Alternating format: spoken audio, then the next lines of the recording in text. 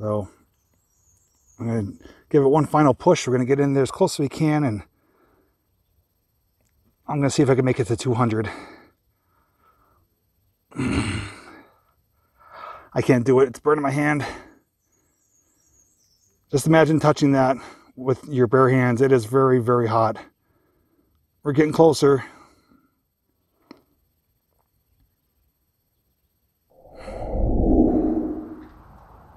Hey guys, welcome back to a brand new video. Today we're back here at Centralia, Pennsylvania to do an update to see how much has changed, not only in the town of Centralia, but Graffiti Highway itself. Last time I was here, I flew the drone over Graffiti Highway. It was about halfway covered with dirt. Since that time, people have reached out to me and said it's completely covered now. So we're going to see it for our very own eyes, both on land, and we're going to put the drone up in the air one more time. I'm also not alone today. I do have a special guest. None other than the Retromantic. I'm here! She is here. She came all the way from North Carolina to explore different parts of Pennsylvania, to do some different collaborations. Of course, her channel will be linked down below in the description. You can see her content. I encourage you to subscribe. She does some pretty awesome stuff. It's also her first time here too, so I'm going to show her some kind of different highlights of Centralia itself. So if you'd like to join us, all you have to do is come along with us. So after being back here after a few months, I did notice that not only is there a lot less people here, but a lot less cars on the road.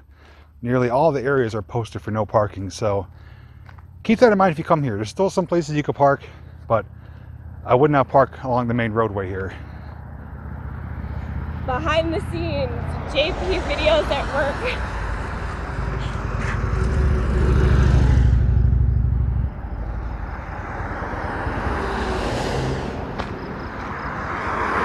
All right, so we're going to cross over here. All right, come on.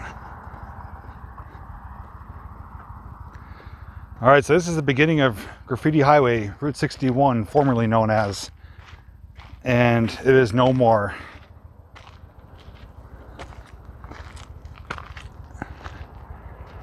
It is buried.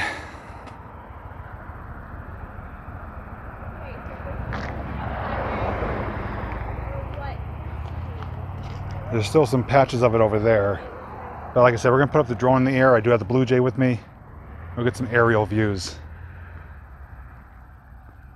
It's almost depressing to see it. Why is it like humps of dirt? Okay, so to be respectful, we're not going to go down the humps of dirt here and walk on the former highway. It is posted. We are going to be respectful. So the best way to view it is going to be from the air. So the next segment right now is going to be the drone footage. So let's check that out.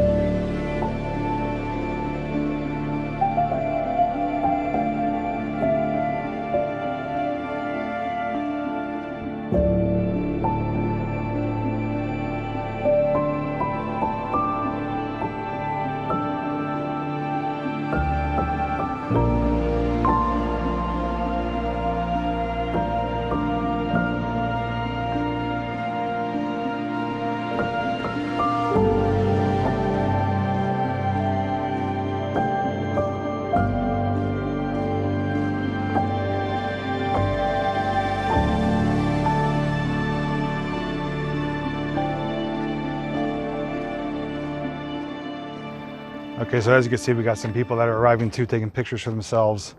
Ellen got some pictures and photos, videos, and also hopefully you guys enjoyed the drone footage. That is pretty much the best and safest way to experience Graffiti Highway now, or what's left of it anyways. I'm going to be taking her to show her some other areas of Centralia where the playground used to be, the church, and some pockets of steam, and the geyser off of Big Mine Run Road. So even though you guys have seen those already, it's going to be her first time, so I will just give you little highlights of those areas. But again, if you want to see any past videos of Centralia, especially when Graffiti Highway was still uncovered, just check my playlist, which will be linked down below in the description.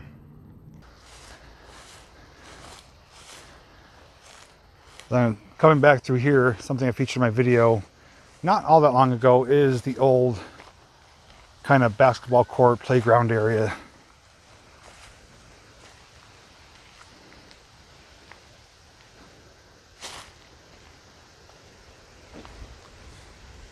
This one's a little harder to find, especially now. It's really grown in. I actually drove by it before I found it. But over here, I'll show you and Ellen, there's still the benches left over. So I got one here still intact and another one hidden in here.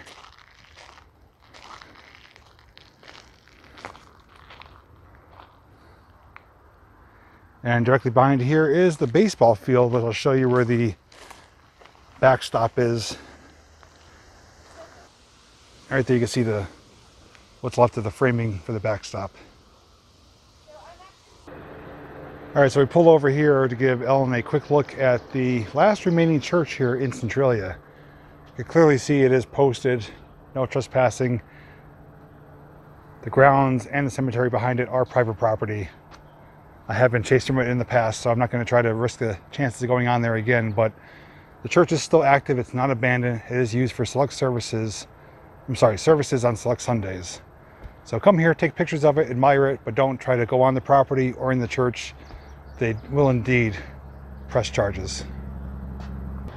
So now with Graffiti Highway being covered up, there's one of the few areas you can still find graffiti that's still exposed here. And it's along one of the empty roadways on the other side across from the Borough building.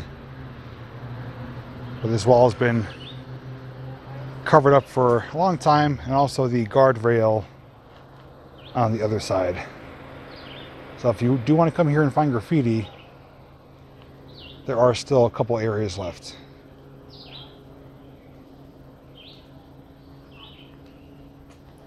I think at one point too, somebody had a JP graffiti down here. It wasn't myself or in reference to me, but I remember I found them like, oh, I guess I've been here before.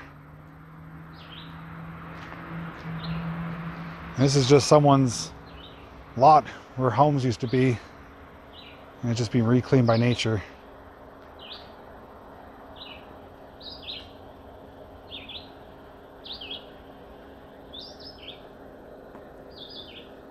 Commemorated here.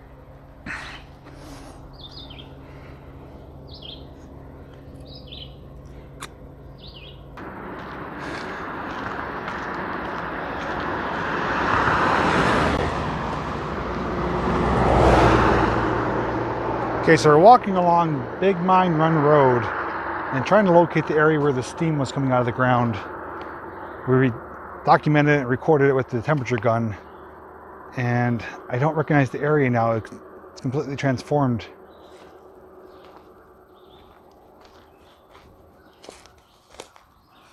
So I'm gonna poke around here. Hopefully I'll recognize the area.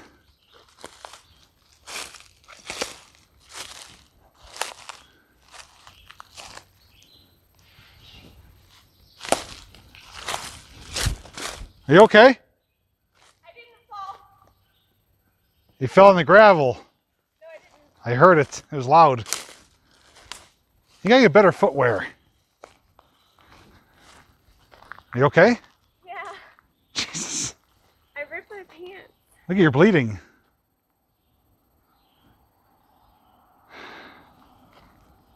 Can't take you anywhere. Jeez, that doesn't look good. Oh, come in the car, I got wipes in there.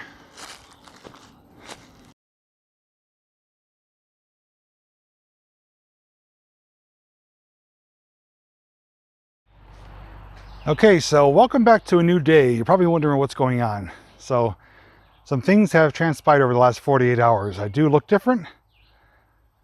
Ellen is wearing different footwear, which will explain why, and RJ's here. So where my last clip ended, I was searching for the areas of steam here, which we did locate today. While I was looking for them, Ellen was behind me along the shoulder of the road. I heard a loud skidding sound. What happened is she was wearing like Sketcher type sneakers, slid on the gravel on the side of the road, and actually cut herself open pretty severely, to the point where I had to take her back and she ended up going to the hospital next day. If you want to see how bad the injury is, you could check her channel. She filmed her own injury. It was so bad that it was actually squirting you know what out of her wounds. It was pretty bad, and thankfully I was prepared in the car. I had paper towels. We kept it, compressed on it, kept it elevated, got the bleeding to stop.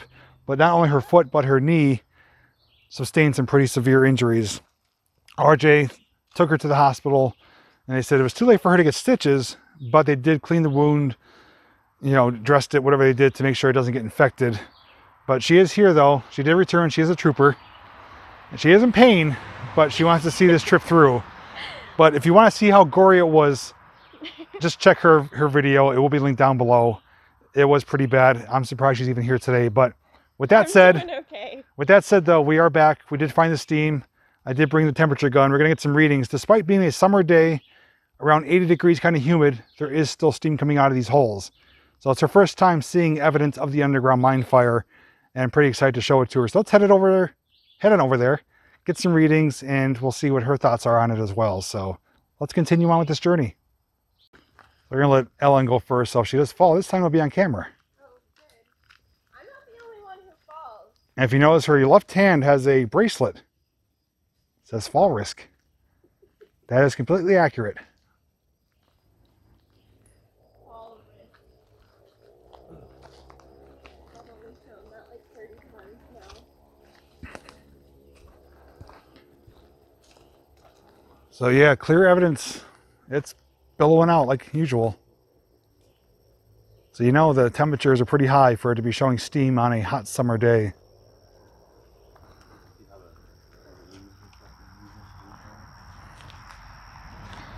So we're going to do some readings here. I'm going to give you like a base temperature.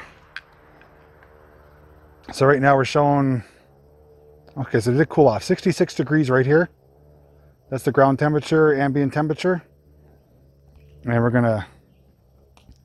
we'll scan the body here and see she is 81 degrees. She is cold-blooded. And as we go in, yep, we already hit 122 degrees, 123. And that's just showing from the hole right here. We're not really going in deep. But it maxed out 123.5. So it's roughly 60 some degrees warmer, double the air temperature right now. And that's at the surface. The further down you go, the hotter it gets. Geometric people. Ooh, that's hot. Is it like a sauna? Yeah.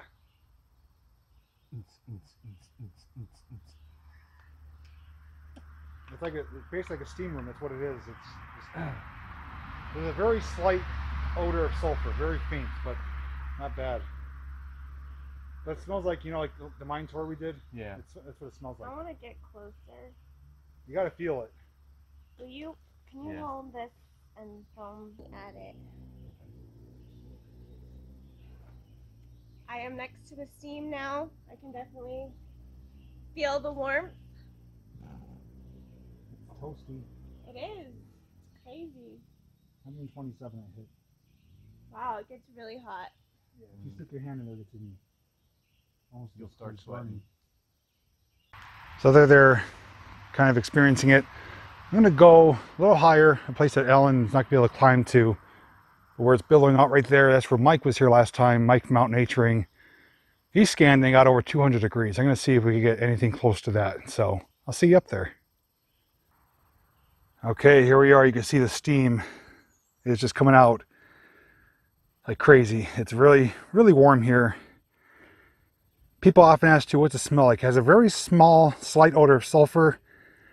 More of like a damp, musty smell. Typically what you find underground in mines. Have you ever been on a mine tour? It has a pretty distinct smell. That's what it smells like. So let's get some readings here. So remember, outside temperatures in the 60s. So I'm going to start right here. So initially we're already higher than we were down below. But where the opening is down here. This is where we're going to get some really high temperatures. My hand is already starting to burn. I'm going to hold it here as long as I can. And we're going to watch that temperature climb. I believe 200 degrees is boiling. Ah, this is hot. Whew. Get back my hand up just a little bit. It is really, really hot.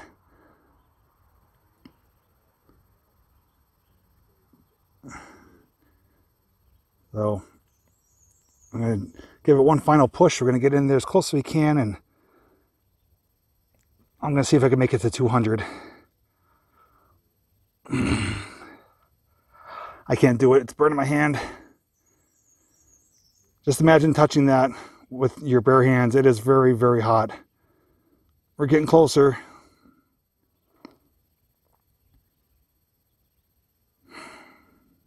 You could literally cook food here.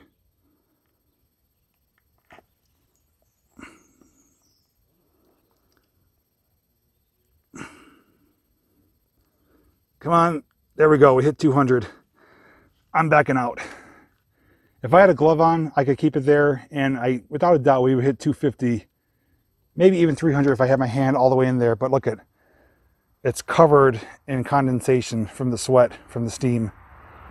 And my finger is really red. But it's amazing though. Nothing stops it, you know, it's just burning relentlessly. No longer under Centralia, but the fire's still going. Still enough coal to burn for decades or centuries.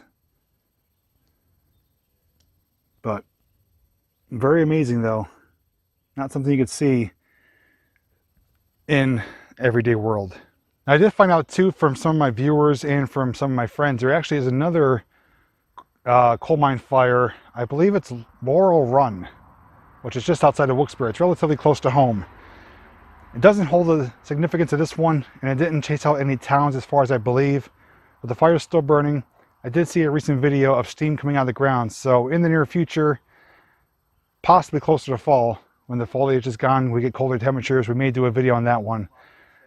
Not as impressive as Centralia, but an underground coal mine fire closer to home is something worth documenting, and not a whole lot of people realize. So be on the lookout for that one. If you want to see that video, definitely make sure you're subscribed. But now that we saw that this is still going, Ellen got to see it in person, which I'm glad.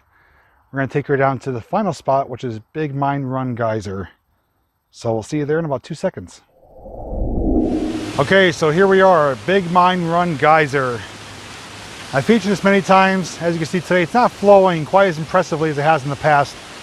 We haven't had any significant rainfall recently, but I did learn a little bit of information. Last time I was here, actually, one of the neighbors that lives across the street, I guess he was pulling my leg. He's like, oh, I wouldn't go near that. That goes 3 miles down.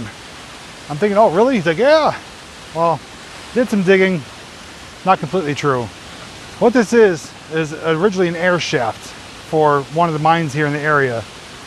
The mine colliery, I think, was just maybe a quarter mile down the road. And all mines have multiple points for drainage, for air. This was an air shaft used to help ventilate the mine. Mines typically, especially here in Pennsylvania, are prone to being flooded with the water table.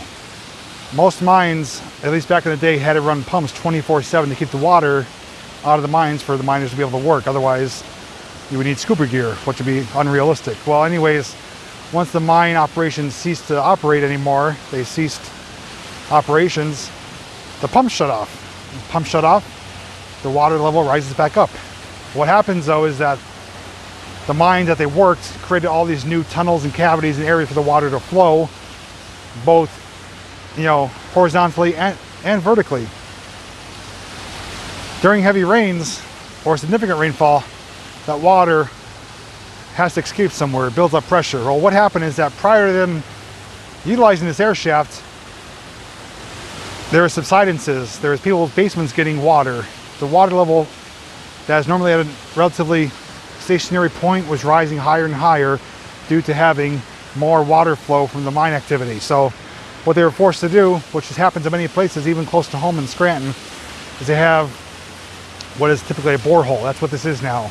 This goes down 300 feet deep and is used to basically relieve the water pressure. If this wasn't here, the pressure would build back up, subsidences would start happening, which means the ground would open up from being eaten away from underneath, and people's basements in the area would begin to get flooded again. So this is basically to control water flow, water pressure in underground abandoned mines that no longer have pumps to pump the water out. So this runs continuously 24/7, rain or shine, and as you can see, it's stained orange. That's called acid mine drainage. That's because underground, when they mine, they expose ore and iron and materials that were typically sealed up.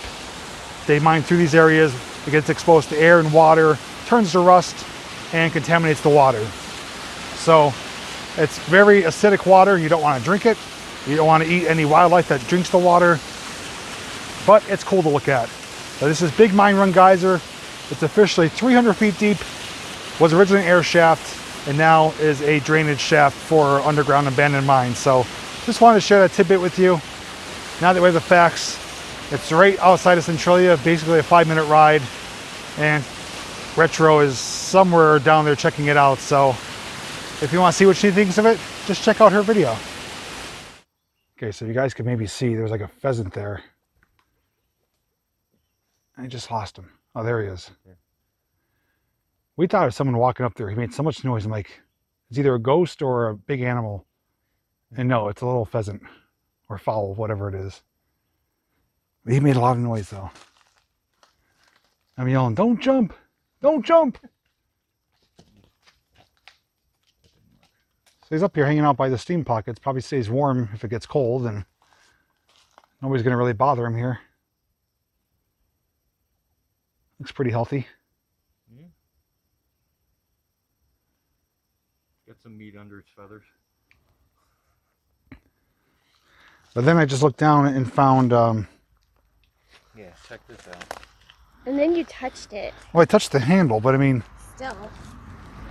I found these, like medical forceps or whatever you want to call them. They're just laying on the ground.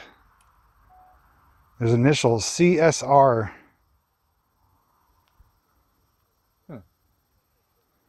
Caesar. Okay guys, so that was our updated look here at Centralia, June of 2020. Overall, the town is much quieter now. Ever since they covered Graffiti Highway, there's been a lot less people. We have seen state troopers patrolling, making sure people aren't illegally parking or dumping or doing anything they shouldn't be doing. Again, much of the property here is posted. The town itself, you can still come through. It's not off limits. You can see there's tons of traffic.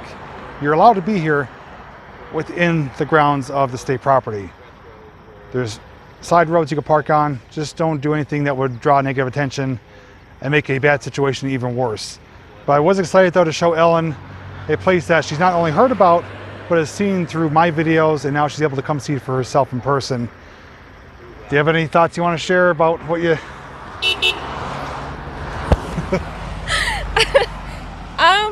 It was quite a unique experience. What he said is true. I've been watching Centralia videos for quite some time, and just to be able to come out and experience it myself, feel the steam coming out of the ground, you know, see these different locations where a busy town used to be but isn't anymore. It was really cool. I enjoyed it, and thanks Jay for bringing me here.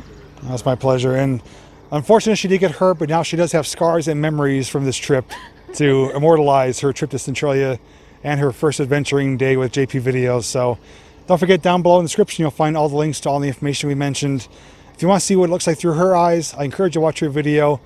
If you like her content, consider subscribing. Same thing with RJ. He did do an update as well, even though he didn't release his first video from last time we were here. But anyways, we had a great time together. More adventures on the way with the three of us, so be on the lookout for those. Anyways, guys, questions, comments, leave them down below. If you did happen to enjoy this video, please give it a thumbs up. And lastly, just thanks for watching. Until next time, we'll see you in the next video.